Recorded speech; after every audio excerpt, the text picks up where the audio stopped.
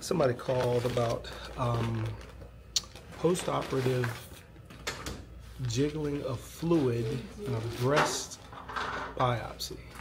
So yeah, that's actually normal. What happens is breast heals by what's called seromatous formation. So seromatous formation is where it fills up with fluid, and then your body kind of says, okay, now we can start throwing stuff across the top of it and the bottom of it to be able to heal.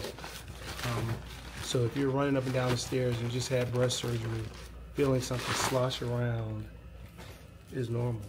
Throwing spikes. Okay, we got them. Yes, ma'am. Hey.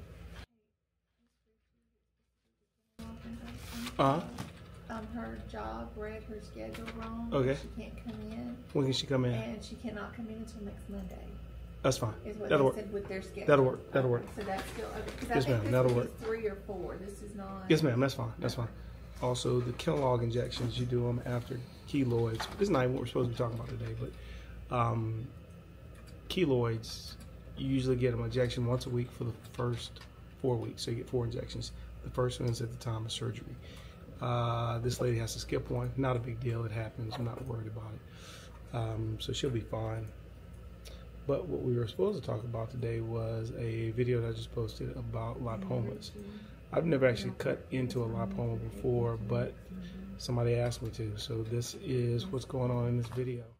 So you can see we just cut it out, popped it out. This was a shoulder lipoma. It's not a big deal. A lipoma itself is really just a fat ball. It's not cancerous because it doesn't grow out of control and it doesn't invade other structures, but it's technically what we call a tumor. What you can see is me cutting into that tumor, and it's just a bunch of fat cells. It looks like a big scallop, really big scallop, like giant scallop, but it's just all fat. And yeah, that happens. When we cut them out, they come in different shapes and sizes. This one was just one big ball. We see them every once in a while where they are large loculated ones, so you'll see 5 or 6 or 7 pieces that make up one large lipoma. But yeah, that's what the inside of a solid lipoma looks like. Thanks for playing.